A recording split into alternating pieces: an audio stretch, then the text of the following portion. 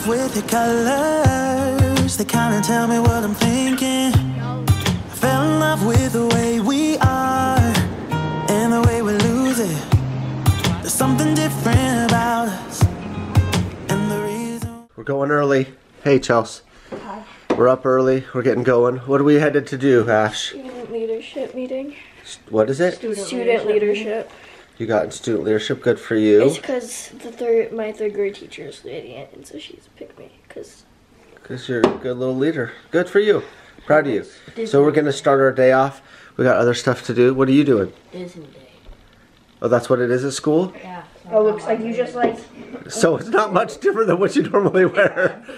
You silly girl. Also, like, all right, we're gonna go. Looks like you threw. Hi friends, did you show Ashley going to school this morning? What? Did you show Ashley going to her meeting this morning? I talked with her this morning before You did? leaving. You did? Yeah. She was really excited. So I don't know if I've talked about this, but she had signed up to try and get on to be a recess coach like she did last year. She absolutely loved doing it last year. But at the same time, they were also calling for student leadership positions. And she's like, I'll go for that too. But I don't think she realized it was one or the other. And so when she got student leadership and they only pick like 1 or 2 kids per classroom, she was like, oh, they really want me. Like, she just, you know, she just kind of thought it was going to be kind of like the recess coaching where kind of everyone who applies gets in or whatever. So anyway, so she went to her first leadership meeting this morning and Jason graciously took her. I was awake. I could have taken her. I set my alarm to be able to take her. And he's like, I'll go. I have a little bit of a sore throat. So he let me kind of sleep in a little bit. I didn't. I got up and I started checking emails and stuff from my phone. But we are going to go outside right now. I have exactly 1 hour until I have to go to my post-op appointment with my surgeon, which I don't think it'll be more than just a little consult and figure out if we want to make any changes. But we have, hang on. So as I've been like, okay, we got to move this stuff aside to be able to get this stuff down, all the purple and the blue, and then that is the tree stand. All of that needs to come down, but I don't want to take it inside yet, so I want to stage it here. But I need to move this stuff, move that stuff up, and then make a little thing there. But then we discovered, oh, look at that. Yeah, that's where our hammer's been. That's where your hammer's been, huh? That's called not putting it away. Oh. Oh. If only you remember where it was at, because you were by here all the time too. I didn't know it was there, huh? I can't with this man. This is all over the place. Jason, are these ski poles broken? Well, yeah, the tip got shoved in there. Okay. Do they work anymore? I mean, technically they work. Do you or will you use them ever again? Well, I could use them again. But will you? You have another pair. He has a pair I bought him. You can't see it. They're right there. If I could find the replacement of this right here, I could get it. I could pop it in and they would be brand new. Or your wife was lovingly enough to give you a new pair of poles right there. I just said, I could get you such a waste to just You've had these our entire marriage, correct? Well, not entire. Like maybe we got them our second year. 20 years. We're gonna, this is his whoopee. Like, these kinds of things are hard for him to get rid of. Well, it's such a waste. It's not a waste. It's gone. It's done. It's served its purpose. It would be, please put it away.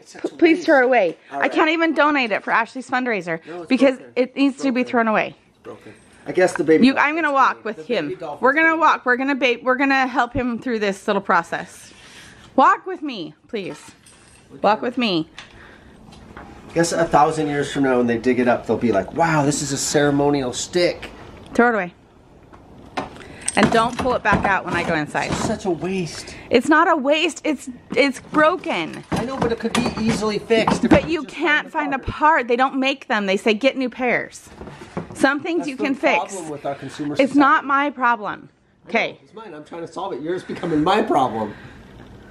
Guess what? You married me, so. You're just highlighting my problem. Thank you, honey. You helped me clear this area here on the ground. We have agreed to sell the ski boots. Yeah. They still work.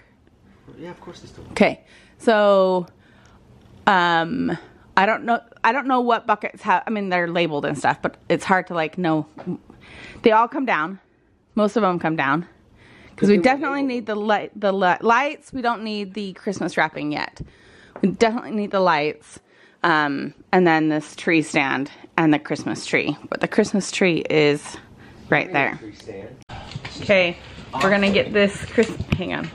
You guys are gonna go on top of my car because he would probably flip a biscuit if I put something plastic on top of his car. So I'm gonna help him get this down. Okay, I don't know how close I'm not sure how to do this either. We just gotta keep it from like crashing down. I know, this bulky tree right here is for our church. We should probably just take that. I can't take it till after Thanksgiving, I guess. I can't even. Okay, grab it. You got it. I was moving it to make it easier. I thought you were gonna like play a little Macho Man. Just take it yourself. I was just. All right, just got done with my surgeon. Way different than I thought it was gonna be today. So it was just a quick follow-up to see how I'm recovering, see how everything looks, and he likes everything in the stage of the scarring and all his nips and tucks and stuff. And it was really interesting because like the one thing I want done different is something that he instantly maybe this is just quick TMI. During the exam, like I don't have a shirt on, and he just literally with his fingers, he's like, I think we could just, he just went like that, and yep, that's what I would like to do. I would like to nip and tuck. I would like to like perk it up a little bit. And he was like, all right, let's talk about that in 6 months, because the scar really has to like heal, and there's no point in doing it now because, well, there is a point, but like he doesn't want to do it now. The scar needs to heal and whatnot. But it led to an interesting conversation about, you know, because he's like, if you were to maybe in a year be in the operating room for maybe say the other procedure we've talked about in the past, which is my stomach, he's like, I think that I would do all that other stuff for free because you're already on the operating table. I technically have like a free follow-up to make sure everything is, like if I had a little skin, what did it call, skin tag left over from the scar tissue, or, you know, just little details like this, a little tuck, and maybe even like reduce. We were worried that one side is a different size than the other. He looked at my old pictures, like my pre-surgery to today, and he was like, the interesting thing is that your chest is just gonna do what it has always done, and your chest is 2 different sizes. And so he's like, that's physiology. That's maybe not something that I'm ever going to be able to like completely master, because your body just wants to be that way. So I could maybe take some more tissue out of one side, I could perk them both up in the same way, but your body in 6 months or a year or whatever after that surgery might just relax back into the same position of one a little bit different than the other. And he's like, and that's okay. Because that's just the way your body is.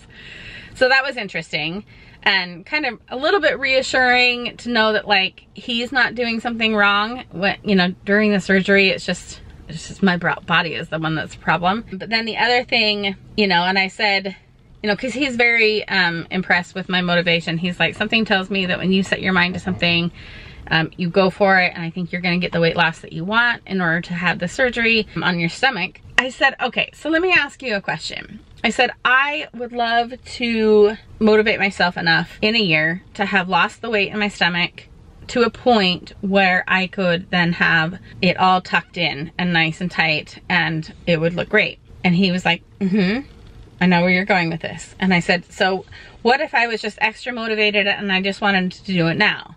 I just wanted to do my stomach now or soon or whatever. And he says, I wouldn't recommend it, because he said it's a much easier surgery to do with loose skin than it is.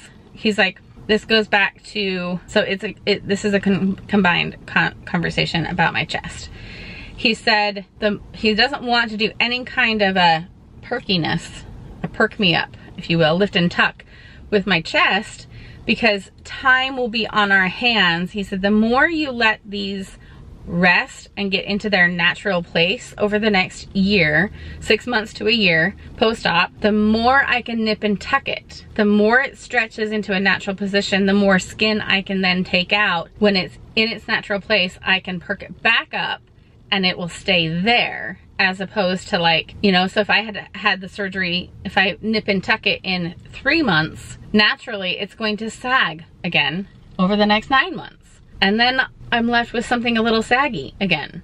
And he's like, so if we waited a year post-surgery, I could really get it up into a good place, and then the body is kind of done putting it back into place. And your stomach is the same way. The more you can lose, the more loose skin I have to take out, the tighter I can get your stomach. He's like, I just can't do that as well when you have more body fat to get rid of. It's just, your body, I need to have loose skin. Of course he can do the surgery, but he showed me he took me into his office. He's like, I know this is really unconventional. If you don't want to see operation, you know, footage, then you don't have to look at this, but I was interested. And I full on saw, like, operating table, stomach wide open images, but it really showed me what it looked like to have someone, she had lost like 120 pounds having had a gastric bypass, I think. And so all this loose skin in her stomach, and then had a tummy tuck done. And he said all of that loose skin was so easy to go in and take out. And all I was left with was this nice, taut, tight skin that hadn't been stretched out from the sides. And I was just able to pull all that in together and tighten it up, and she looked amazing. So he's like, so you let this be your motivation to keep going forward and lose the weight, and then come back to me in a year and we'll see what we can do. So that's my motivation. It was very eye-opening. So anyway, I'm gonna head back home. That went faster than I thought. So I'm gonna head back home, and maybe Jason's done with the tree. Maybe I'll remind him. He was setting it up when I left. I just was in a hurry, so I couldn't show you him starting it. So we're gonna go back home. I know he is gonna go and take Abby to the bank. She is transferring a majority of her money that she has earned and putting it into a CD or a money market account to earn interest. I think the interest is up to like 5% that she can earn, which is a lot for a 16-year-old. So he's taking her to the bank at some point when she gets home from school here. And so that's kind of an exciting thing to know that your child is starting life out so responsible. And I'm not even earning interest on any money I currently have. I mean, we have investment money, but I almost deem that as like Jason, like him knowing, I mean, it's both of us. I get it, it's both of our money, but like, I don't know. It's technically not money I earned, and then I'm earning interest on it. Very proud of my little Abby. She's gonna have investment money before she even has this surgery. Crazy. Okay, just got home. Stopped off at a different dollar store on my way home. This dollar store, you guys, is so good. It has so much more, and it's so organized. This is not my style of Christmas paper by any means. In fact, this one has winter dinosaurs. But they have these cool little gift box sets in, like, this is like a really good size for, like, I'm thinking I already know what my kids are getting, and like these are really good size boxes. And then I got napkins for Thanksgiving dinner, as well as a tablecloth to go on our folding table. And then they also had this size of box. Again, like, this is a great size. It's like a tie box size, but I can already think of things that I'm giving my kids that are gonna work great. And I don't care like what the decor is on the outside of it, because I'm gonna wrap it regardless. So like they'll just find these ones funny. And then I have all of my other gift wrapping in a bucket, and I save the boxes from year to year, but I don't have this size, so that's kind of perfect. And if we come in here, Jason's left with Abby, but this is where he's at on the Christmas tree. See, and this is, it's weird. Like, you can see now in the camera that the light color is different. He was worried about this because it did change. So strange. We got like all the same lights. You can totally see this in the camera. So I don't know. He still has like these bulb colors to go on. And then I think that's the last set that he has to put on it. I don't know why it looks so different. Like on the tree when I'm looking at it, oh man. So you're gonna get an oddly looking tree in camera. I can't really notice it. So if he's still putting this set on right here. So here's this light right here versus that one. I guess it is a lot different. That one's more yellow. That's more white. I don't know. We've got all the same light, so I don't understand how it's like this different, but hopefully when we get these ones on, those ones are more the color of the bottom, and then we'll wrap the whole thing in that color and kind of, I don't know what to do. It looks so strange. Okay, fast forward hours. We are at Hobby Lobby trying to find more decorations for the store and fix our light situation. I think we're gonna go to Target and match the lights we already have. Trying to find Jason. He needs more fluff that he got, like he got last time. Where did he go? But they need it poofier. I don't know what he's doing with that. I'm putting it all in our hands of our manager. She knows what she's doing. And she's just telling him what to get. I think we're gonna go to the fabric section and actually look for some like actual batting. So it's fluffier. Literally, I lost him in Hobby Lobby. Luckily, Ashley knows this store. Oh, there's Ashley. Where's Dad? Did he go over to fabric? Totally called it. Well, we struck out on the fluff, right? I can't do a heel clip. So we're gonna go look for lights at Target where we got our other ones. I can't do a heel clip. Right? But you got some spray snow for the windows, right? All right, ignore the previews playing behind us. We were able to find Jason's fluff at Target, a second Target, and my lights. And now we're at a movie, right? Will you accept this We just got here early. as a symbol of my love? So we have a few minutes. Stupid preview commercial. We're seeing the Hunger Games. Some said, And I never actually read this book. so we did. I read the first one. Started Like, it, and then I stopped or something. I didn't read this one. So this is all new for me. It's gonna be kind of good. The It's like a whole, prequel or something. yeah, the whole theater is sold out. We have the last 2 seats that I reserved, but we're hoping to move over to the middle, to the handicap Working seats, on an EV. as soon as the movie starts, because those are the best seats. That's a hat. As soon as We've it even starts to reduced fill a little bit. CO2 by growing algae to make fuel.